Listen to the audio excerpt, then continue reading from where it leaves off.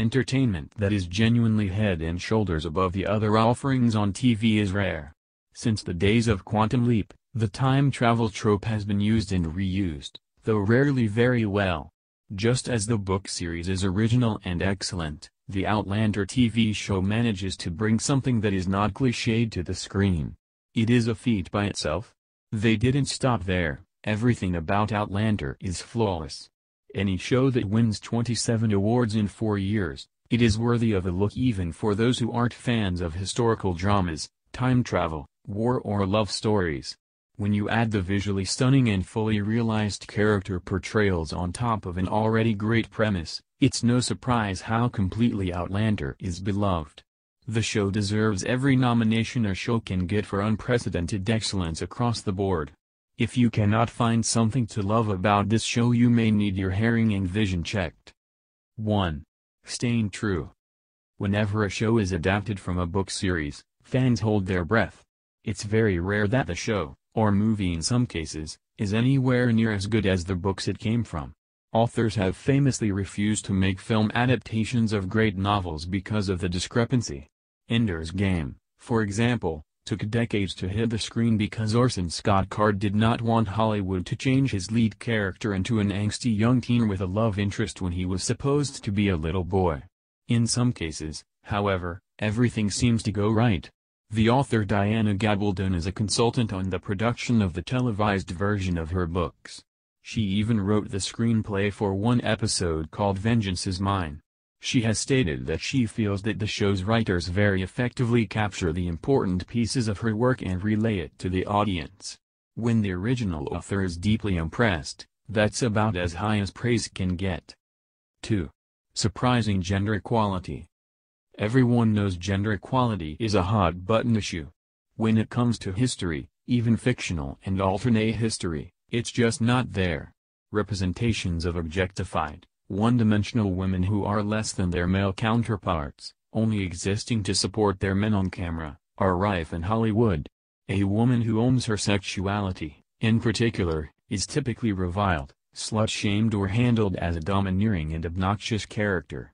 Outlander is having none of it. The show manages to capture the essence of female empowerment even in its love scenes without playing to the stereotypes that detract from the very issue they represent. 3. Realistic love. Working on a set can be awkward even for the most experienced actors. Sex scenes are particularly difficult because, whatever the audience sees after editing, it is almost always two people who are not sexually intimate getting naked together and pretending that they are two other people who are in love, or at least in lust. Actors have numerous ways of handling the issue, but none more absolutely darling and endearing than this. Caitriona Balfe and Tobias Menzies wrote old-fashioned love letters. They used their characters as inspiration and composed the letters to help alleviate the weirdness of film love. Clearly, it worked. 4. Costume correctness. The sheer size of the costume department on Outlander is titanic. In fact, the department is so large that Terry Dressbach was forced to create a digital inventory system unique to the show. The system is called Mother, and she helps keep the incredible and historically accurate costume department from imploding. The entire costume department is just beyond dedicated to perfecting their craft. Every costume is handmade, hand-dyed and hand-aged. They use cheese graters, blow torches and anything they need to make every piece look loved and lived in. For anyone who is wondering, no, they don't wear anything under those kilts. Furthermore, each actor wears their kilt in a different and personal way. Every woman, down to the last extra, wears a corset for historical accuracy. 5. Inspired by Doctor Who. It's not at all hard to see the connection here. Author Diana Gabaldon has said more than once that her inspiration comes from Doctor Who. If you aren't familiar, then you're in a decreasing minority.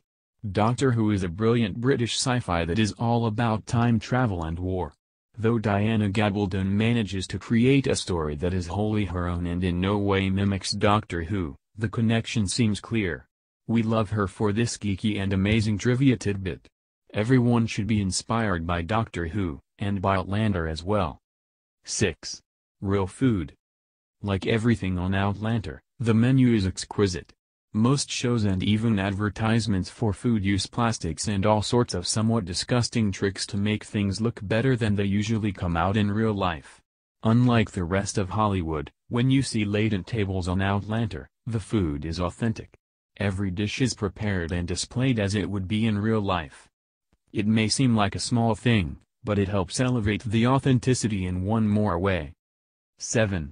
Hard work. Most people don't start work at 4 a.m. Those who do still don't spend the first 4 hours of their day standing. Sam Heughan does.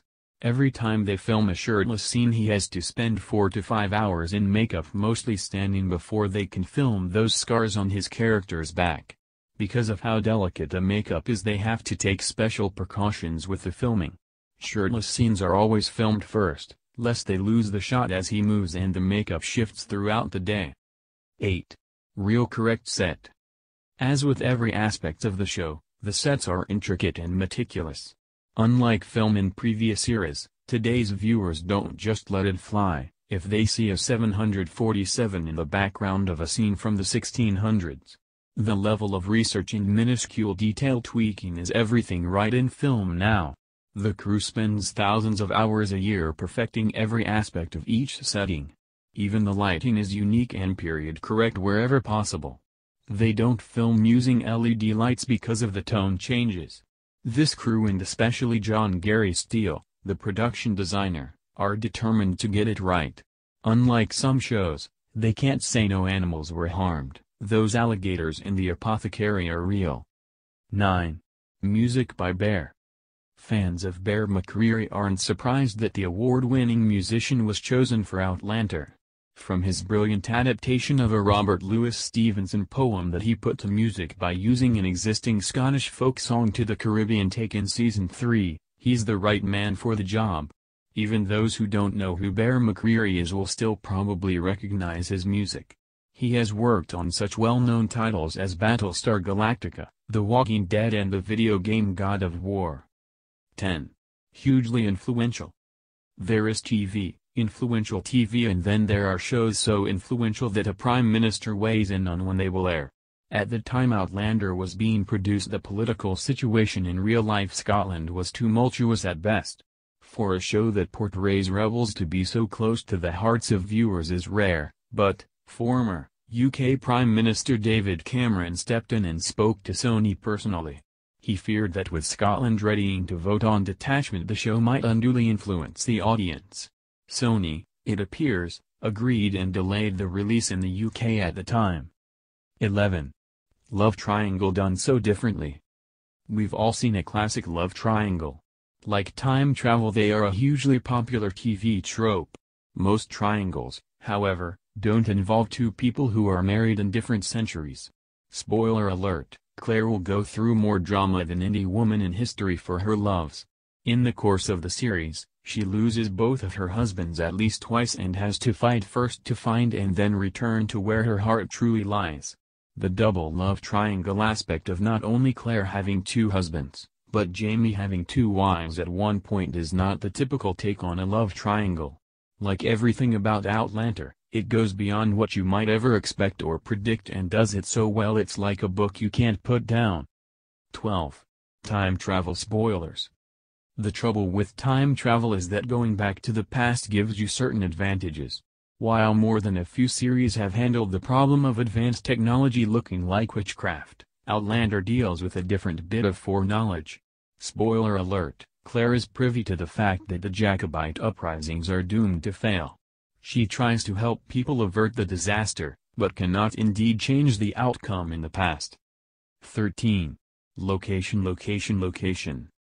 The scenery looks real in Outlander because it is. Though there were other locations initially scouted for filming, they landed on Scotland as the natural choice. Fans can visit several of the sites portrayed in the show if they wish to do so on vacation. We're glad they ultimately decided not to film in Eastern Europe or New Zealand, though both are beautiful. It would have detracted from the realism of this believable yet unreal story. 14. If you love her, set her free. Season 2 spoilers. One of the most genuine and most profound expressions of human love is the will to do what's right for your partner when it means you will lose them.